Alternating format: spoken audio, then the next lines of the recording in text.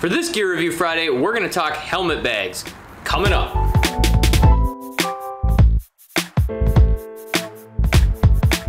Hey, what's up guys? So today we are gonna talk about something super excited for our Product Gear Friday series, helmet bags. Okay, so it's not really that exciting, but if you're like me, it is actually very important.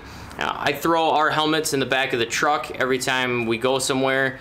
I put them in a way that keeps them from rolling around in the back of the truck, but I also put them in helmet bags so they don't bang around against other stuff and get scratched up and all that. So today we are going to talk about the Raider Elite helmet bag, which we have right here.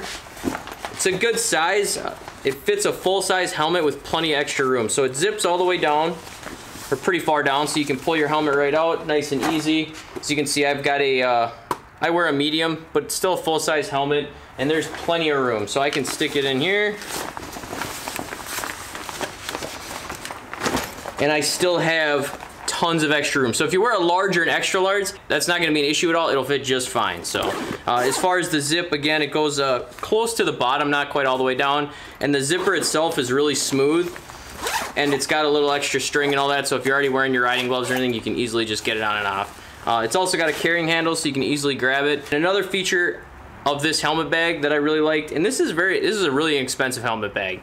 I'm gonna put a link in the show notes below, but one of the reasons I love this helmet bag is the quality you get for the super inexpensive price. So again, click that link and it'll take you right to it so you can see the different pricing. I try not to say too much about pricing because, you know, stuff varies from week to week, and if you're watching this video 2 months after I make it, it might be up or down a few dollars. So you can just click that link and it'll take you right there.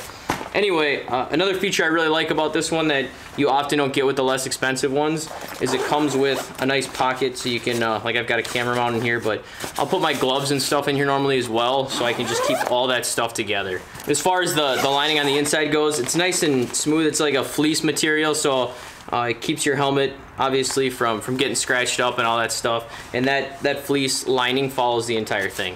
The outside's got a polyester weatherproof design, so it can take a good beating, and the bottom itself it's like a fake leather, you know, pleather type stuff, but it can really take a good beating overall, which is great. I mean, you know, this bottom stuff, as you can see, it's in great quality. It's not tearing apart on me or anything like that. And these, for cleaning, I'll usually just hit them with a pressure washer. I've never thrown this in the washing machine, so I don't know what would happen to it if I actually threw it in the washing machine.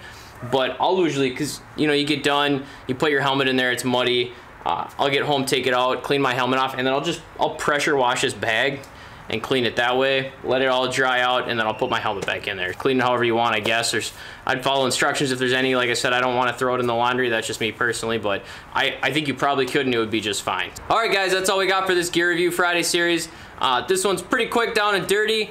I know we do a lot of the bigger ones on, like the Razor bump seat, I think was the last one we did. Tires, exhaust, all that stuff's great. Sometimes I like to mix in these smaller ones because some of these smaller items are still important.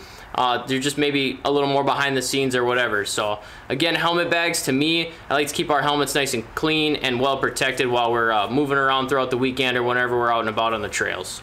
So if you thought this video was helpful, think about smashing that thumbs up button. Otherwise, think about subscribing so you can stay up to date on our future trail reviews, the random moto vlogs we do, our Gear Review Friday series, and our Maintenance Monday series. All right, well, hopefully we'll see you out on the trails.